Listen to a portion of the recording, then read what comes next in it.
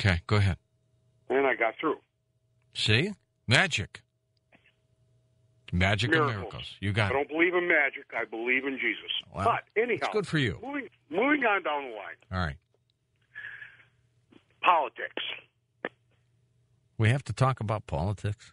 No, we don't really have to. If you'd rather not, just tell me, and I'll just move on to another subject. I'm sure I can find something shortly. My wife is really upset at me because I stay up all night listening to you. Well, tell her to, she should listen too. Make it a family affair. She works in the morning. I just pulled the plug in February 1st, and how long did you work?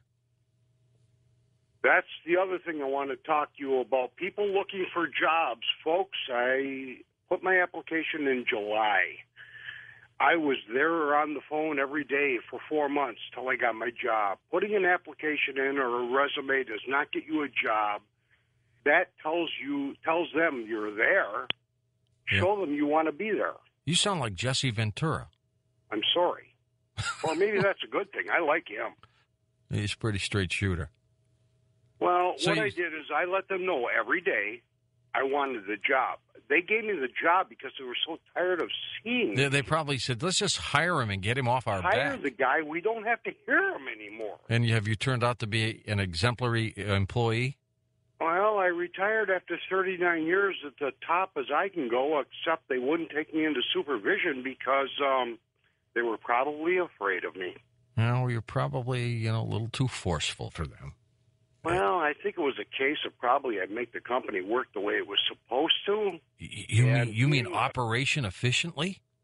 Well, being that it's run by an authority, a state-run, Fed-run company. Oh, that's right. You're in New York. Well, then, I probably didn't fit quite into the scheme of things. So you're getting a pension? I've seen a lot of stupid stuff go on. You're getting a pension? Well, we won't go there because, yes, sir, I do. Yes, sir, I paid for it. And, yes, sir, it is not really that swell, but I'll get by and I can get a part-time job. And when's Social Security kick in for you? Oh, well, when you get into, GM, Delphi, stuff like that, they get their package up front.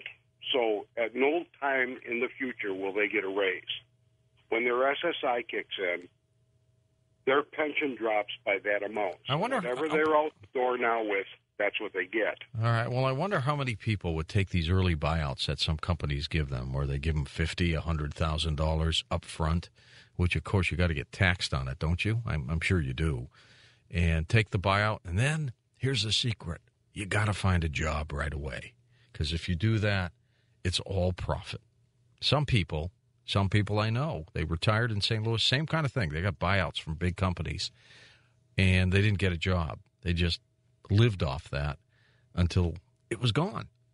And then they really had to work, and by that time, it was even later for them. Mike, sound off in Sioux Falls, South Dakota. Go ahead, Michael. Yeah, I want to sound off about I did a show about illegal aliens, and I think you should do more on it because it's a real big problem. It's not a big problem. But I came from California a few months ago, and this is an American town, but the town that I came out of, 20 to 30% of the people living there were illegals. Yeah, you're not opposed to immigration, legal immigration. No, we need them. Of course we do. Have them, but there needs to be a legal way for them to get here. Absolutely. Then they need to go home when they're done working. Yep.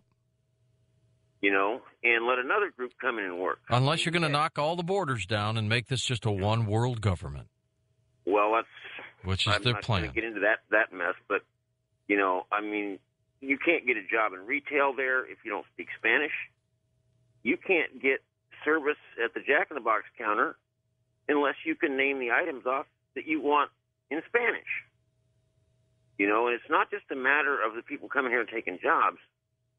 It's they don't want to become part of our culture. Well, one thing in this country, we have got to implore that people learn English, and they read it, and they write it, and they speak it, because this is the United States, right? You keep your other languages, but, the big language here in this country is English, and everybody ought to learn it.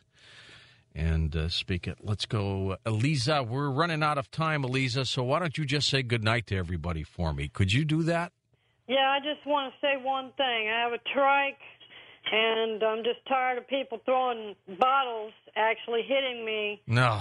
I have a trike, okay? This thing cost me $400, and all 3 tires are flat. All right. Say goodnight to everybody for me, Eliza. Good night, and my name's Eliza. For Jason Bowers, Wayne Roberts, Dan Galante, Karis Coburn, Tom Danheiser, Lisa Lyon, Lex Lonehood, Sean Ladesseur, Ross Mitchell, George Knapp, Ian Puttin, and Art Bell. I'm George Norrie, somewhere out there on Coast to Coast AM. We'll see you on our next edition. Until then, be safe, everyone.